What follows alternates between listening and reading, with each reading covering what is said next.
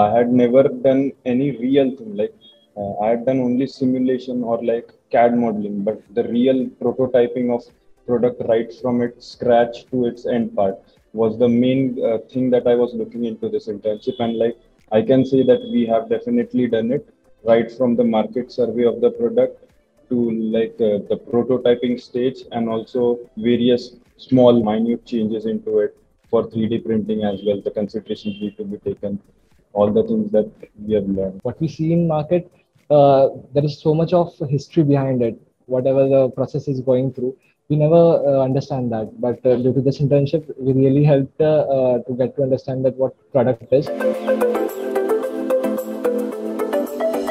The first thing would be like not procrastinating and like doing the things on time at the exact period. Pace of the work should be always kept constant and never lacking, and like even small bit of work need to be done every day, and not stacking up the work and doing it in the weekends. That would never be possible.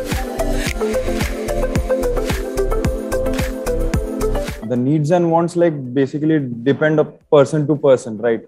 We can say it, but having a general needs and wants segregation is necessary for any product basically, because if you mess that up, the product that is there, it won't be as important to you as it. Like if you consider all the wants as need, they are just reversed. It can hamper a product and the product would go into vain basically.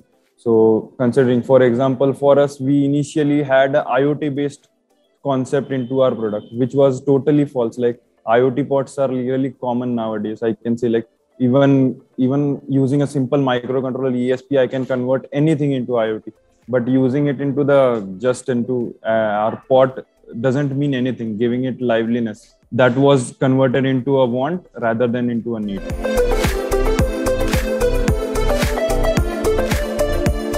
When my dad and my mom used to usually come and ask what is the progress, is it working or not. And when a final day when I said this is the thing and just test it, and they were really happy, like yes, all your work is just beautiful and we really loved it and people will also love it. So that was a different kind of satisfaction.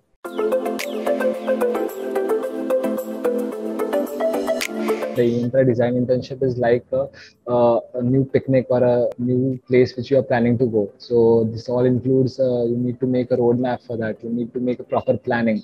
You should be dedicated to complete your journey, and within this journey, you will meet new people, new experiences you will get, and a new skill set you will carry.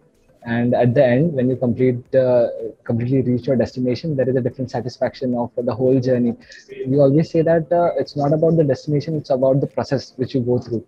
So I think this process is the most important thing which you will learn in this design internship. And after completing this journey, the new person which you will be there, that would be you'll carry yourself with pride that I have completed this, and you would be an evolved person, a mature person for me, because that this internship also matured me in my thinking and as a person. E-Yantra, I would say E-Yantra इसलिए मत करो क्योंकि वो IIT में है, इसलिए करो क्योंकि चैलेंजिंग है और चैलेंजिंग बैटल लड़ने में मजा आता है. So accept the challenges and you'll learn a really new thing.